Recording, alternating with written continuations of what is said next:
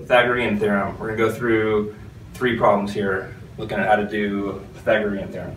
Right? And the main things that we want to know here is, first of all, it has to be a right triangle. It can't just be any old triangle, right? It has to be a right triangle, and given that, we know that a squared plus b squared equals c squared.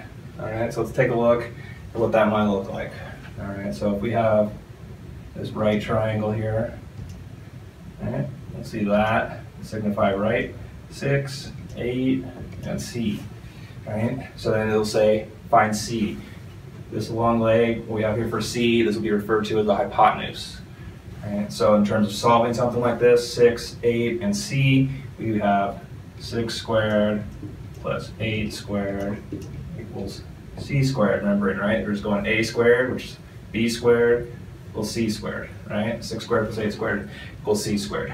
All right, so what do we have now? 6 squared is 36. Plus 8 squared is 64 equals c squared.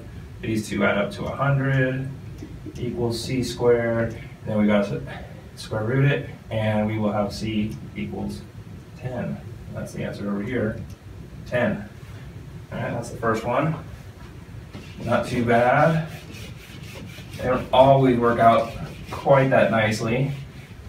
Let's look at the second one. All right, same thing. We've got our right triangle, 8, 10, and c.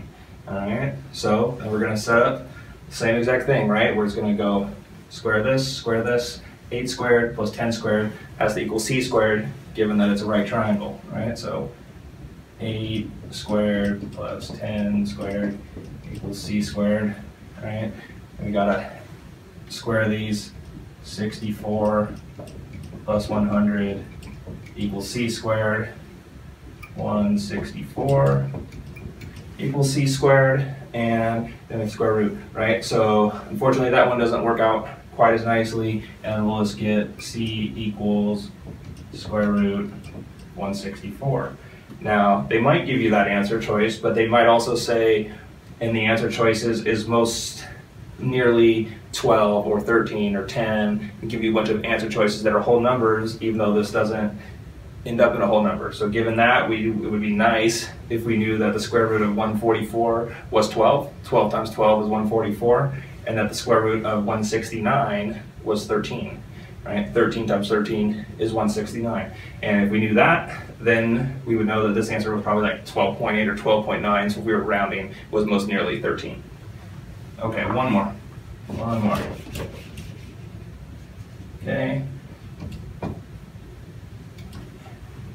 Final one. What if they give you the hypotenuse and one of the sides, but not one of their sides? Do we know how to solve that? Could easily get one of those, right? So that would be something like 15 here, 9 here, b here.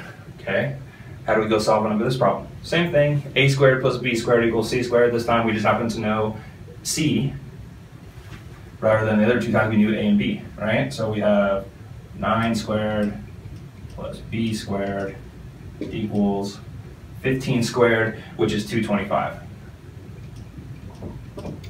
Okay, what got a little ahead of myself, I should have said 15 squared. Now we have 81 plus b squared equals 225, right?